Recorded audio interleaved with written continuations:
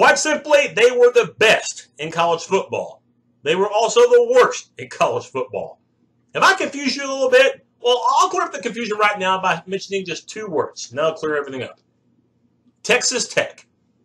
Okay, that makes a little more sense now because let's face it, a year ago they were the best in college football. In 2016, top offense in the country as far as passing and as far as total offense. In fact, total O, they amassed over 560 yards per game. Quite nice. When it came to total defense, though, this team absolutely sucked rhinoceros balls. They were embarrassing to watch. Dead last in total defense, giving up over 530 yards per contest. The Red Raiders won 3 of their first 4, but lost 6 of their final 8, finishing 5-7 and bowl ineligible.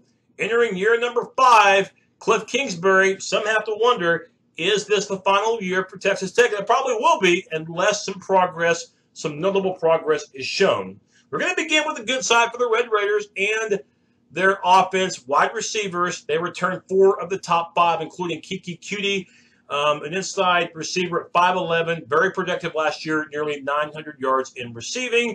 Complimenting him, Cameron Batson, only 5'9", but he can make things happen.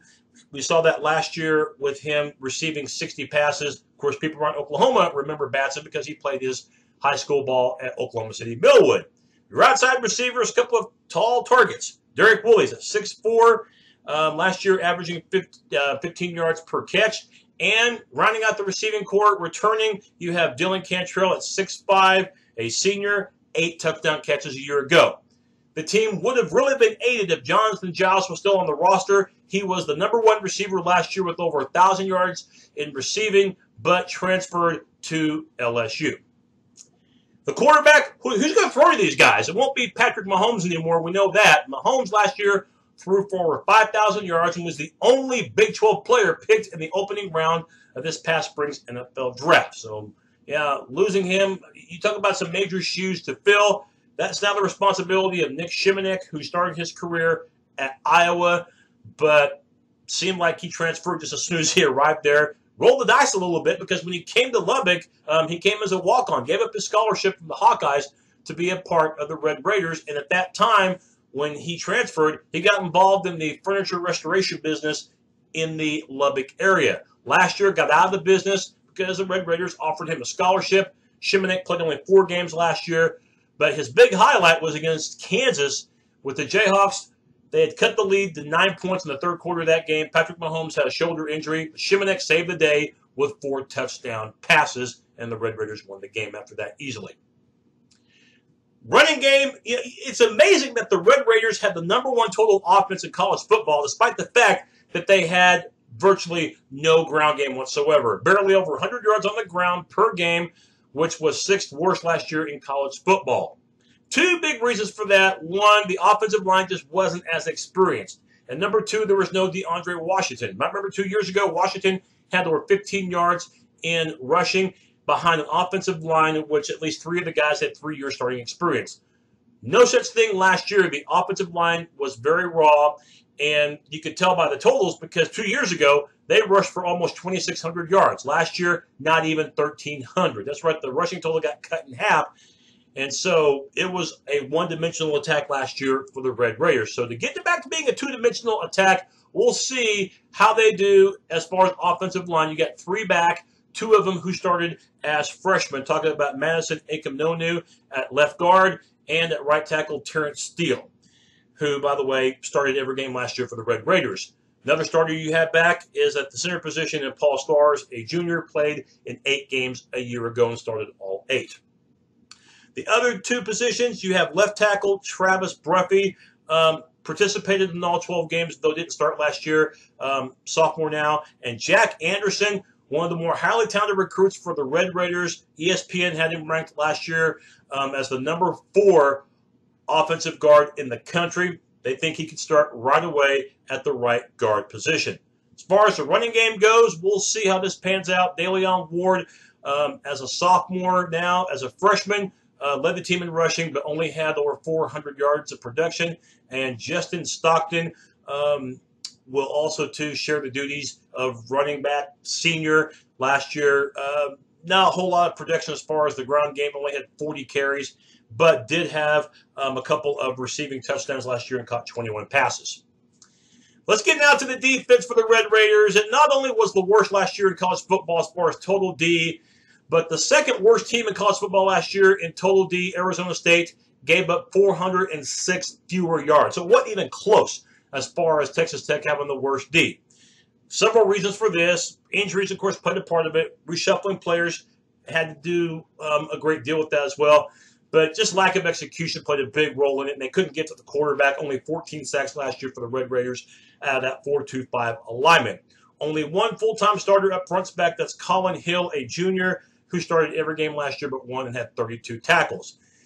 One guy you won't see on the defensive line is going to be Braden Fehako. Just like Giles, Fehako transferred to LSU, so that doesn't help the cause. The other defensive end, Eli Howard, just a sophomore. We're waiting to see what this guy can do on the field. 2 years ago was at North Texas, but redshirted, had to sit out last year because of the transfer rule. At nose tackle, McKeelan Thomas, the only senior amongst the four starting up front for the Red Raiders, played in 10 games last year but didn't start any of them. And at defensive tackle, Broderick Washington, whom as a freshman played all 12 games but only started one and had 13 tackles. So the defensive line, I'm not too optimistic about this area. There's just not a whole lot of experience there other than Colin Hill. Linebacker, more experience to deal with here at least. You have Jordan Brooks, whom as a freshman had 86 tackles a year ago. So his future looks bright at middle linebacker. Weak side linebacker, the Red Raiders welcome back Dakota Allen. 2 years ago, had 87 tackles, but last year got kicked off the team, legal issues. So Allen went to go play junior college ball last year. In the meantime, the legal issues did get dropped, and last December, Texas Tech reinstated him. As far as the secondary goes, last year they gave up 315 yards per game, fourth worst in college football. We'll see if it improves even a hair with DJ Polite Bray, a senior whom last year started 9 games at corner, had 31 tackles. And at a free safety position, returning is Jayhawks Johnson, a junior, who had over 30 tackles. Other 3 positions are going to be new starters for the Red Raiders, and 2 of them come from the junior college ranks. At one corner, Octavius Morgan, and at the strong safety position, Botany Dorsey, a junior. And rounding out the starting lineup defensively for the Red Raiders, at the nickelback, you have Douglas Coleman, who played in 11 games and started in 3 of them, and had 26 tackles a year ago. As far as special teams, well, when you score as many touchdowns as the Red Raiders do, you don't really kick field goals that often. But Clayton Hatfield was productive during his limited opportunities kicking field goals, including 4 or 5 from 40 yards or longer, but did miss 5 extra points, including one that bit Texas Tech in the ass in Stillwater when he missed an extra point in the final moments of that game. Red Raiders lost by 1. Yikes. Punting, who knows? That spot's up in the air. Last year, they were not consistent as far as punting, and also, too, as far as handling snaps. So that's something to watch out for. Looking at the schedule for the Red Raiders, if Texas Tech has any aspirations of going to a bowl game, anything less than a 3-0 start's not going to cut it. Eastern Washington should be a win, but the bye week occurs way too early in the year. It's before the Arizona State game, game number 2. It's a rematch of last year's game in which both teams combined for well over 120 points. The following week, even though Tom Herman's not at Houston anymore, still will not be an easy game for the Red Raiders to try to go to Houston and win. The Big 12 opener, September 30th, Oklahoma State lately has owned this rivalry. The next week, you at least get Kansas, but it's on the road. The next week, much tougher, having to play at West Virginia. And we'll see if the Red Raiders can avenge that loss against Iowa State last year. Still hard to believe that the Red Raiders lost to the Cyclones by 56 points last year. At Oklahoma, forget it. Kansas State at home, that's early November. And 2 teams that Tech beat last year that many people didn't think they were going to beat the way the season was going. Baylor and T.C.U. You get them back-to-back, this time November 11th in Arlington against the Bears, and you host the Horned Frogs. And the day after Thanksgiving, you'll play Texas in Austin. Again, the offense is going to light up the scoreboard, and I do see the running game improving a little bit. But when was the last time Texas Tech played at least halfway decent defense? Well, that's too long. I got the Red Raiders winning 5 games, and I do think this will be the finale for Kliff Kingsbury. That's my look at Texas Tech. We'll see you next time.